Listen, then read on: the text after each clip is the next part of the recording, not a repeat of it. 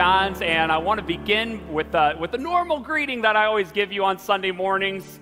The Lord be with you, and your response is, and also with you. So welcome to St. John's. We are so glad that you're connecting with us. I am Pastor Jeremy Schultz, and on behalf of the worship team and everybody here at St. John's, we wish you every blessing from the Lord, who is the great I am. Got just a couple of announcements for you before we begin. First of all, we've been talking about making a difference and allowing the Lord to make a difference through you. One of those ideas that we've given you recently is by helping out the Arnold Food Pantry that has serious needs. Normally, we buy groceries and we bring them here to St. John's. What we're inviting you to do, however, is go to our website and click on the quick links, and you'll see a list of items that the Arnold Food Pantry needs. And then you can drop them off there. You don't even have to get out of your car. Every single morning of the week, 6 days a week, not Thursday, from 9 a.m. till noon, you can drop off those items, and you can make a big difference. You can be a difference for people in need. Next thing, we want to give you an opportunity to learn about our script sales. Now, what are script sales? Well, those are certain denominations of Walmart, Target, Amazon, and Visa that you can purchase, and you get the same amount that you can go shopping with, but then a portion of that, it really helps our school ministry. Now, we normally make those available for purchase on Sunday mornings after worship, but since we're not gathering here at church, we want to give you that opportunity. So by Sunday evening, if you could put in your orders online using the email address below to our school, and then next Sunday, these pre-orders will all be packaged up for you, and you can drive through from 12 to 4, drive through in front of the school, and they'll connect with you. But we'd invite you to do this, and in this way, be a big support, make a difference for our school ministry at St. John's. Tonight, we continue with Jesus, the great I am. Tonight, we learn that he is the door, and through which we find safety and security and life. God's blessings to you, and let's begin our worship with this first song.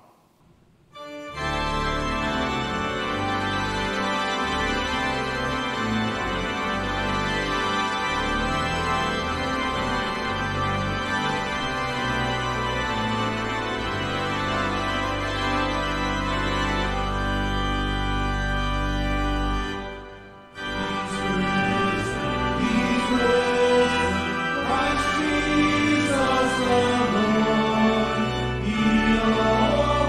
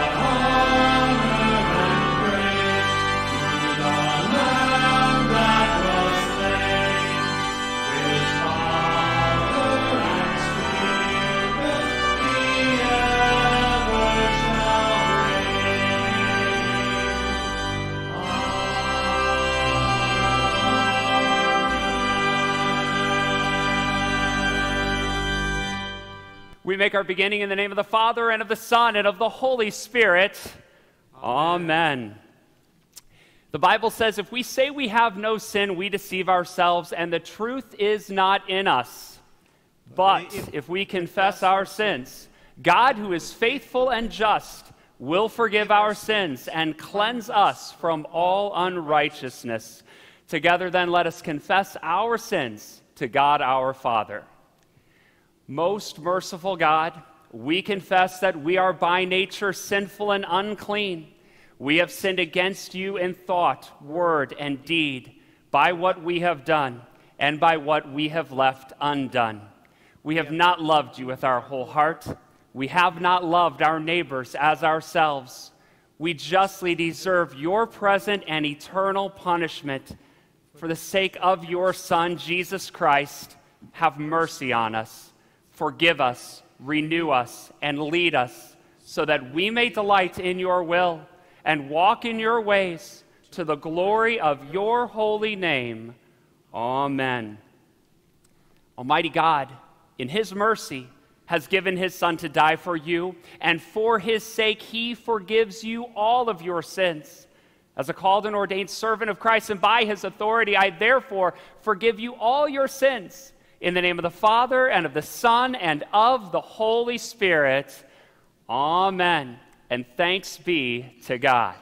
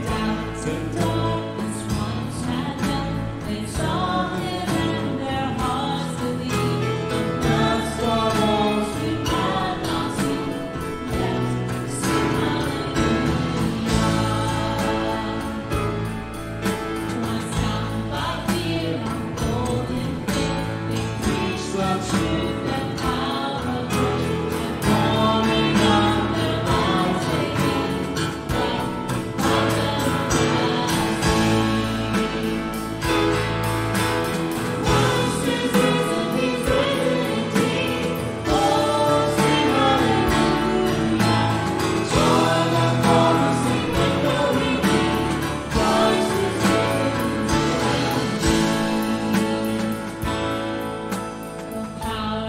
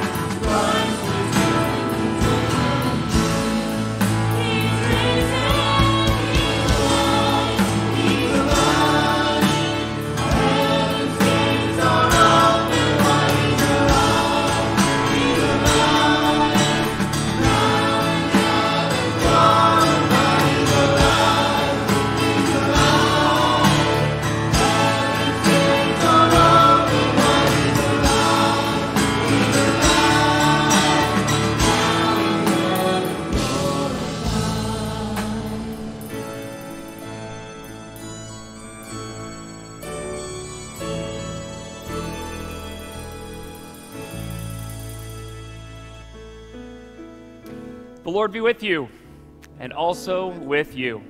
Let us pray. Lord Jesus, you are the door to the sheepfold, and all who ever came before you were thieves and robbers.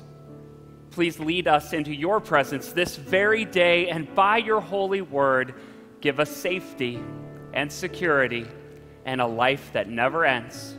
For you, O Jesus, live and reign with the Father and the Holy Spirit, our great God, now and forever. Amen. We continue with our scripture readings, and today they are going to be read by one of our high school seniors, Grace Carty.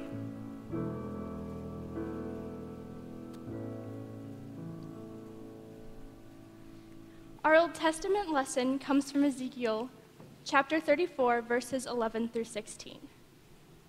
For thus says the Lord God, behold, I myself will search for my sheep and will seek them out. As a shepherd seeks out his flock when he is among his sheep that have been scattered, so will I seek out my sheep, and I will rescue them from all places where they have been scattered, on a day of clouds and thick darkness.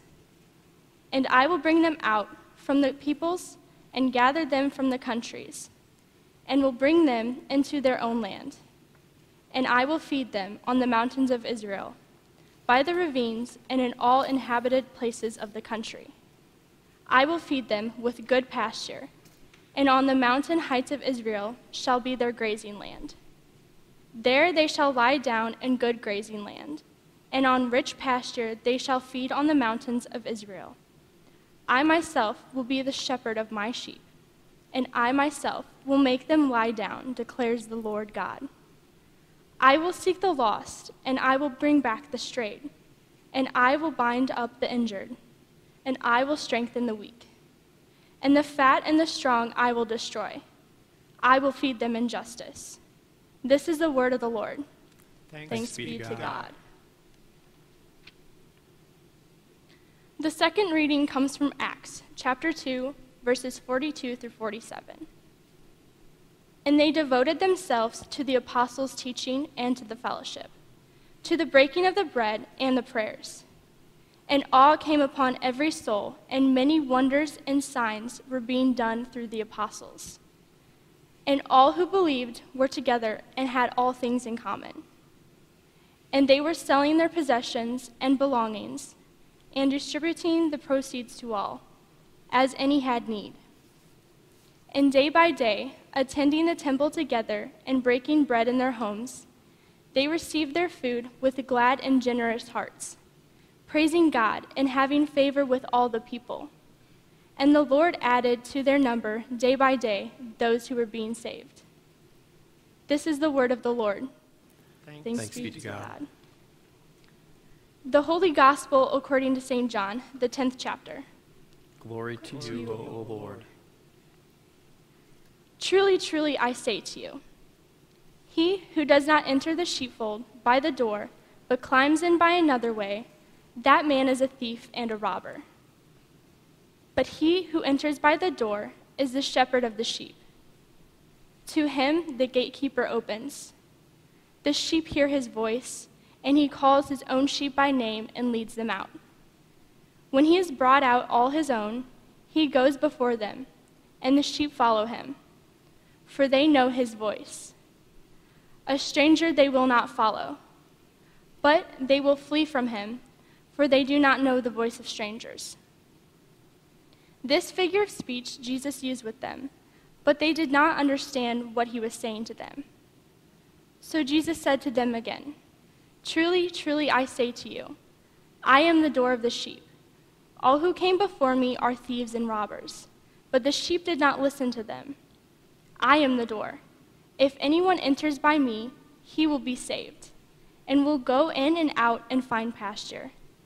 The thief comes only to steal and kill and destroy. I came that they may have life and have it abundantly. This is the gospel of the Lord. Praise to you, O Christ. We now invite the children forward for the children's message led by Pastor Andy Becker. Well, come on up, everybody. If you want to get a little closer to your screens, whatever you're watching the service on today, I thought we'd start by singing a song together today. The words will probably be very familiar, although the tune might be a little different. So please join along as you're comfortable.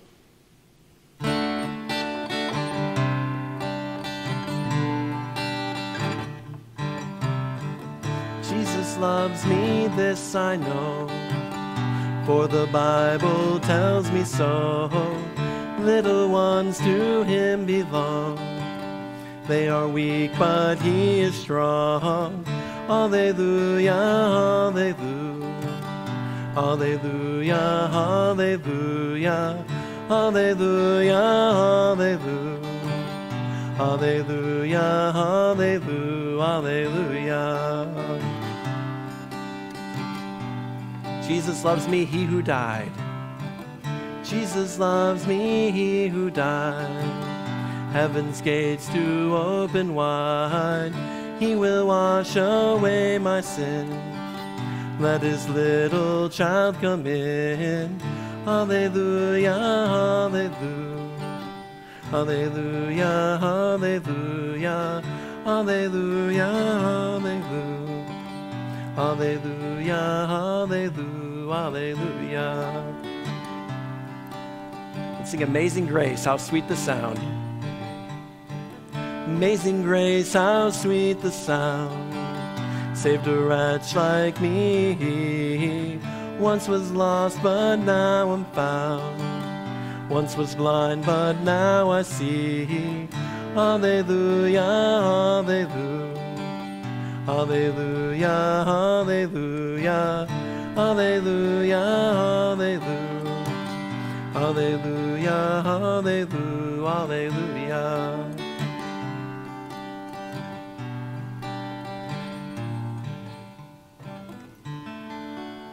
I love that song as we sing about Jesus' love for us. We know how much he loved us because he died on the cross to save us from our sins.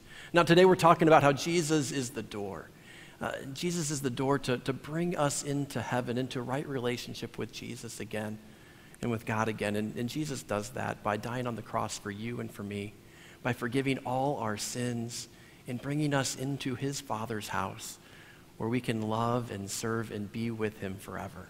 Let's go ahead and pray together. Repeat after me. Dear Jesus, thank you so much for being my Savior. You love me, Jesus. You died on the cross, and you brought me into your Father's house. Thank you so much. I love you, Jesus. Amen. All right, let's go ahead and sing our next song together.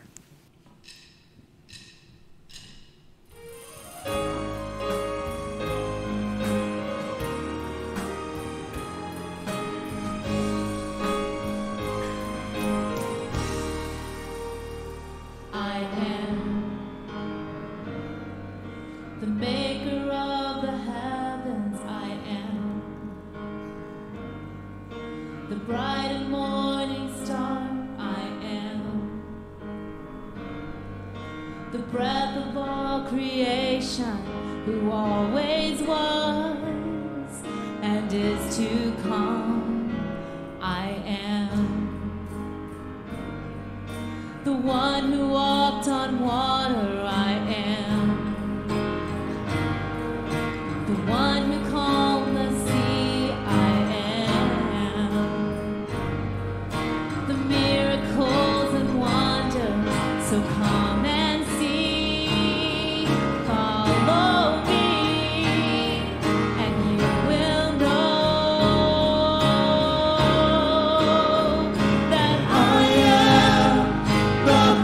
living water, the risen Son of Man, the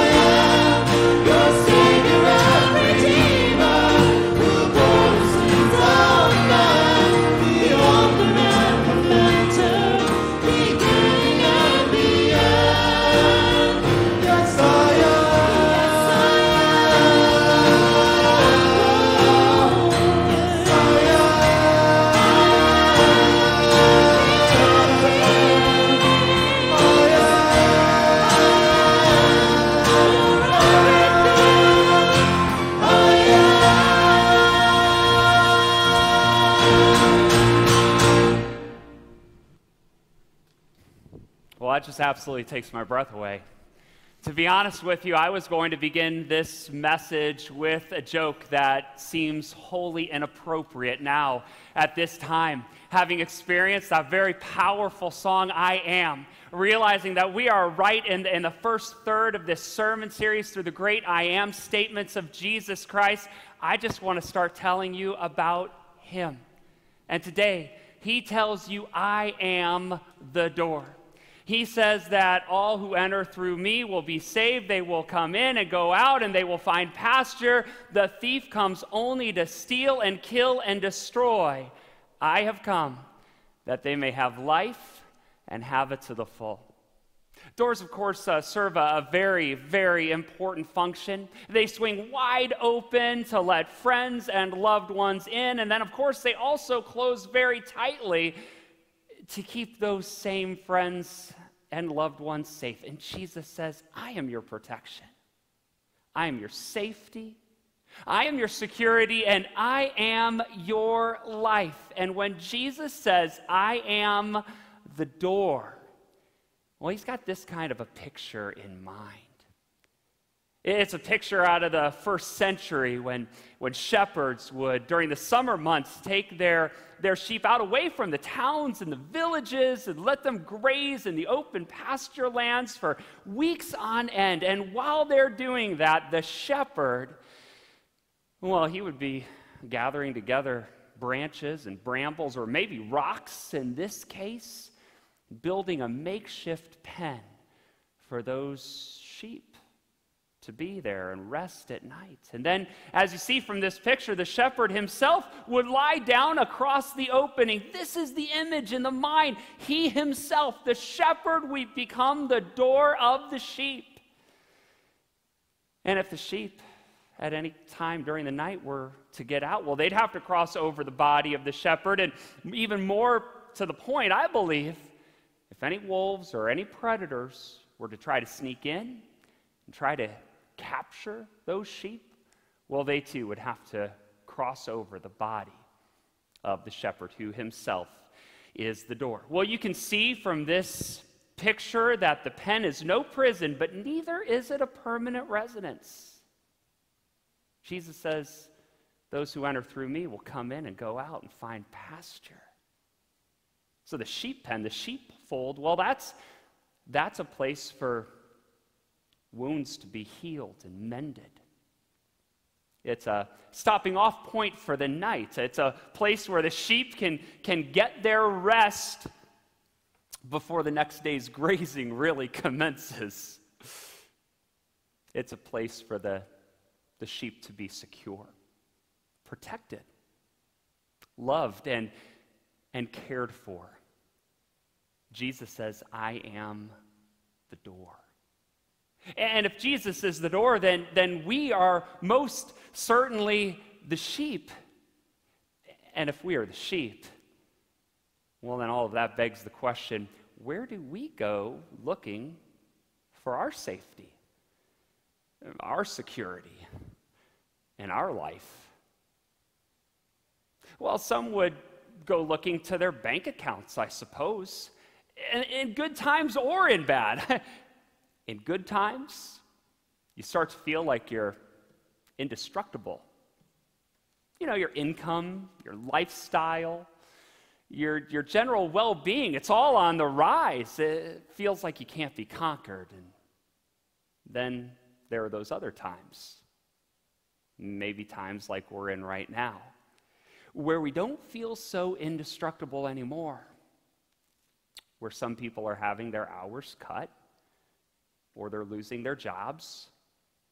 They're not quite sure how they're going to make ends meet this coming month. There are others that are looking toward retirement and now aren't so sure because of the big hit in their retirement savings through the stock market. There's all kinds of parents with little children, and all of a sudden their immediate and future financial well-being is called into question. You see, in good times or in bad, sometimes we look to our bank accounts for this safety, security, and life. But Ecclesiastes chapter 5 sort of helps redirect our focus. It says there in Ecclesiastes 5, whoever loves money never has enough. And whoever loves and seeks after wealth can never get enough of their own income. This too is meaningless. And friends, if the Bible calls such a pursuit meaningless, then I guess we really have to reevaluate whether our bank account is where we ought to go looking for our safety and security and life. Some would say it most certainly is not. In fact, they would sort of redirect our focus and say you should look to the government for such assurances. And the way that attitude might play out is perhaps like this. If only my preferred political party gets into power, if only my candidate wins the election, then all of our troubles will vanish. But if and when those troubles don't vanish, I guess then we still have the other political party or candidate to blame. But is that really where we're going to find our safety, security, and life? The Bible all over the place. In Psalm 146, for example, says this is not where we are to put our trust. Not in the leaders of the world, not in the strength of man, but in the power of our God. Jesus says, I am the door, and he who enters through me will be saved. He will come in and go out, and he will find pasture. The thief comes only to steal and kill and destroy. I have come that they may have life and have it abundantly. Let me just put those words on the screen one more time. What Jesus is saying in this passage is that he's all the protection that we need. He's all the safety, all the security that we will ever have a need for. Jesus won't break. He won't bend. And so when thieves break in, try to steal away anything that's been granted to you from above, you can be sure that Jesus will put up a fight and he will win. He is your God, the great I am. And the reason I can speak so confidently to you today like this is because this door was fashioned from wood and nails, the strongest stuff imaginable. And when Jesus died on the cross for all of your sins, well then that curtain, that door, if you will, that was in the temple and separated the holy place from the most holy place, that curtain, that door, if you will, it was torn in two, signifying our complete access to the Father through Jesus. And when Jesus cried out on the cross, it is finished. He meant just that. He has taken care of everything. He has secured a spot in his eternal mansion above for you and me and all who would belong to him by faith. This is so sure and so certain, and was made so because on the third day, you might recall that great big heavy stone that acted as a door that was rolled up in front of the tomb of Jesus Christ. Well, on Easter Sunday morning, that was tossed aside like a play toy. And Jesus emerged victorious. I am the door, he says. And in Jesus, you have safety and security, and you have life. The story is told of a woman who found herself on a commuter train, as was her custom. She was on her way to work one morning, and this woman's countenance, it was absolutely miserable. She was a deeply troubled individual. Well, that day, by God's grace, she met a brand new friend on the train, and this happened to be a Christian woman. And they struck up a quiet friendship, and even quieter conversation. She entrusted her new friend with all of her troubles, and she began pouring out her heart as she told her of her little girl who was crippled. And every morning before she got on this particular train, she would make her daughter breakfast, and then every night when she would come back, her daughter would be there to greet her, and she would spend the evening in her company. This little girl was her life. And this little girl sadly died. Home just wasn't home anymore. She began to explain as though she felt like she had everything just stripped away from her. But her new Christian friend gave her some really good advice. She said, when you go home tonight, and just as you put the key inside of the door, know that and think to yourself, you're going to meet Jesus on the other side of that door. So extend your hand as you come through that door and say, Jesus, I know you are here. And then later on, as you light the fire and you sit down, talk to him. Reach out your hand, say, Jesus, I know you are here, and then speak to him just as you would to your little girl. And if anyone has been kind, tell Jesus about that. And if anyone has been unkind, tell Jesus about that.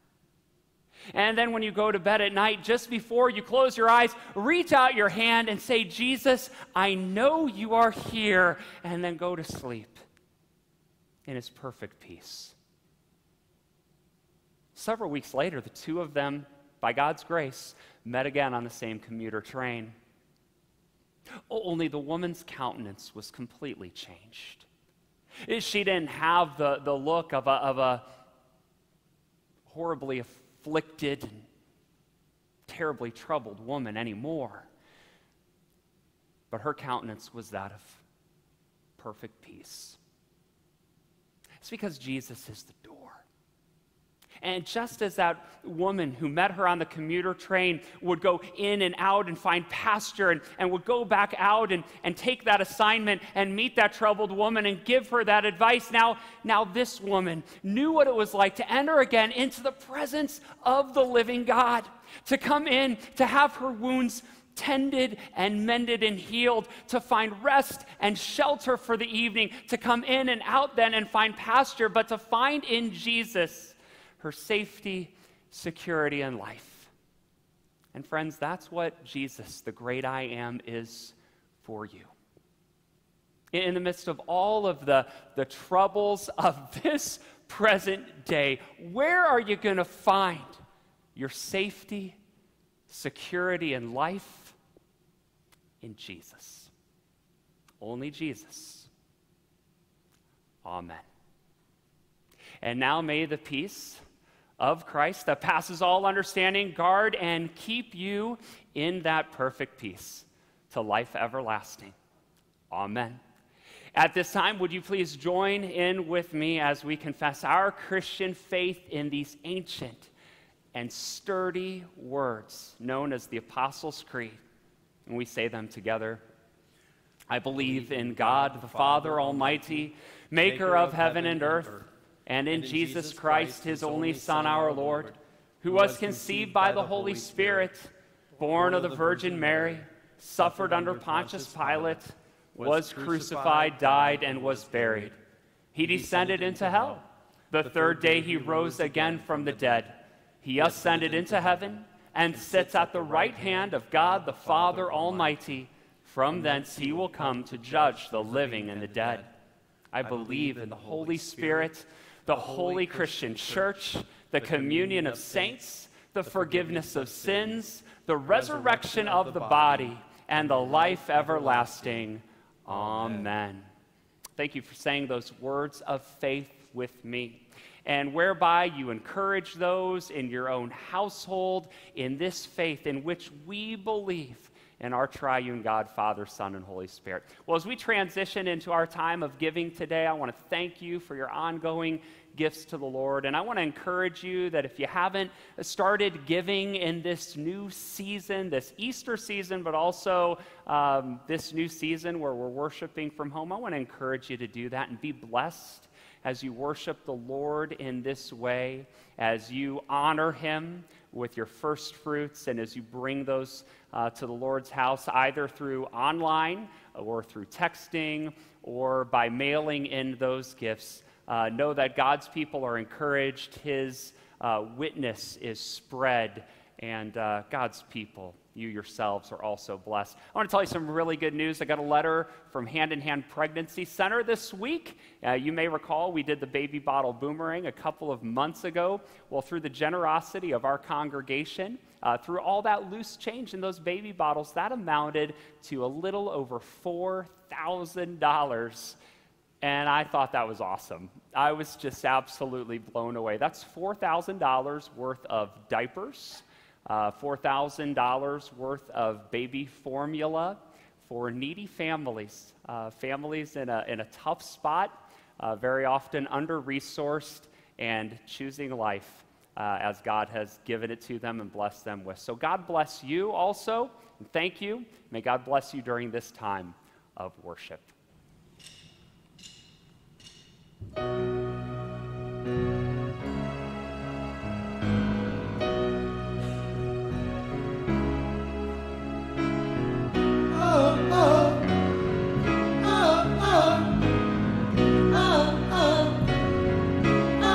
Who has the power to raise the dead? Who can save us from our sins? He is our hope, our righteousness. Jesus, only Jesus. Who can make the blind to see? Who holds the keys that set us free? He paid it all to bring us peace. Jesus, only Jesus.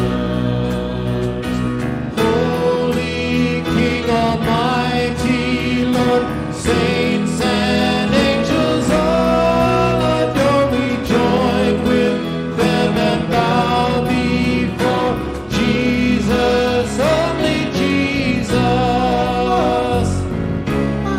Who can command the highest praise? Who has the name above all names? You stand alone, I stand amazed. Jesus, only Jesus. Holy King Almighty, Lord, saints and angels all adore. We join with them and bow before Jesus, only Jesus. Who can command the highest praise? Yours is the name above all names. You stand alone, I stand amazed. Jesus, only Jesus. Jesus, only Jesus. Holy King Almighty, Lord, saints and angels all adore. I join with them and bow before Jesus, only Jesus. Holy King Almighty, Lord, saints and angels all adore. We join with them and bow before Jesus, only Jesus. Who can command the highest praise? Yours is the name above all names. You stand alone, I stand amazed. Jesus, only Jesus. Jesus, only Jesus. Jesus, only Jesus. Friends, as we transition into our time of prayers today, got some really great news to share with you. I just learned from Concordia Seminary that we are going to be assigned a vicar for this upcoming year. So that's the really good news. They're going to get a great experience here. Vicars are student pastors in their third year of seminary education. Going to get a great experience here from all of you at St. John's, but also from God's people at Emmanuel and Barnhart, because we're going to deploy that vicar there in a very intentional way to help us build up that congregation per our vision here at St. John's, our 2-year vision called Arise. So if you would like to tune in, Tuesday night is your night. It's 7 o'clock. You can see what vicar God is bringing to us at St. John's, and also you can find out where our former vicar, Austin Wellhausen, goes for his first call. We're certainly excited for all the young men and the ladies, the deaconess students getting their assignments through Concordia Seminary. It's going to be a joint service at 7 o'clock. Just get on their website, Concordia Seminary, St. Louis, and you'll be able to watch along. And now let's take all of our concerns to the Lord in prayer. Lord Jesus Christ, you are the door for your sheep. Through you we come in, we go out, we find pasture, and we experience the blessings of safety, security, and life. Please bless all who are gathered with us today. Strengthen our faith and our witness of the risen Savior, so that all might enter life through you. Lord, in your mercy, hear our prayer. Lord, you tell us in your word that the fields are white for harvest, but the laborers are few. Please inspire young men and women for service in your church, and bless the upcoming call day at Concordia Seminary. We thank you for Austin. We ask you to bless him and his family as they receive their first assignment through your church. And bless our upcoming vicar and his family as they are placed among us. Build up your people in the true faith, both at St. John's and Emmanuel, and keep us in your grace. Lord, in your mercy, hear our prayer. Please be with all who are sick, and especially we pray for Jenny Helton, Cheryl Williams, Merlene Schmidt, Pat Drentlaw, Cindy Telly, Matthew Schwantner, Cheryl Vaughn, Marilyn Coker, Debbie Wagner, Terry Helton, Jessica Hagan, Patrick McNally, Katie Ritter, Paul Kinzer, Michael Kaiser, Johnny and Sandy, Orlando, Lauren, George Azani, and Steve Rosh.